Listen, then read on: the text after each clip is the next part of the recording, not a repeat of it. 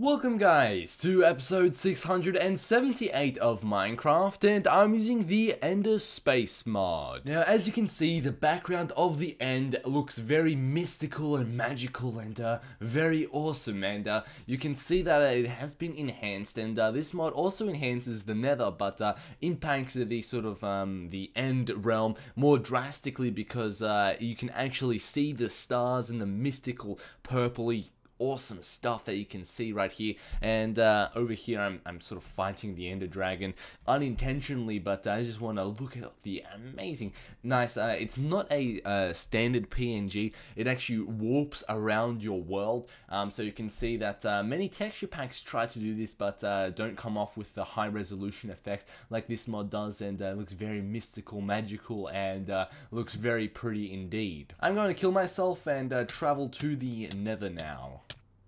Now guys, look at my cheap teleportation devices. I have a portal, nether portal over here, and an end portal over here. We're going to go over to the nether now and check out the background that this mod has implemented itself. And voila, you can just see a sort of flash image. No, I've actually gotten into the mess of actually trying to find the actual hole. I don't think this is even it. Nope. It took me a while to find an actual opening, but I do believe you have to dig down quite a considerable amount, and then you open it. You get opened up into this nice big cavern system of caves.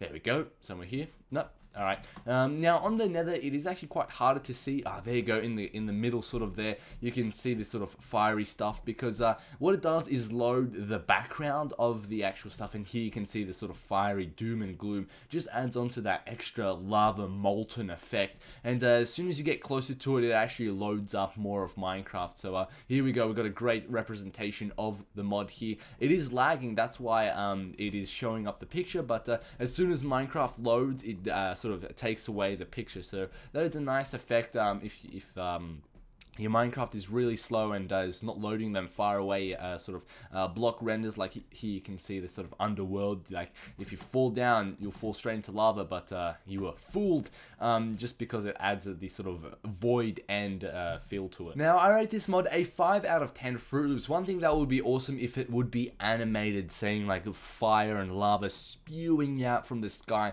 That will be amazing, and in the end maybe cosmic stars twinkling in the glistering glimmer of purpley osculous beauty that the Ender is. And other than that, it will be awesome if it could include animation, just a little tinkle lava splash somewhere. That'll be just nice and enhance the mod and a general touch. So thank you guys for watching. Don't forget to rate, comment, and subscribe. And now I'm going to work on some EB Expo goodies for the last day, which will be Sunday. So as always, have a nice day.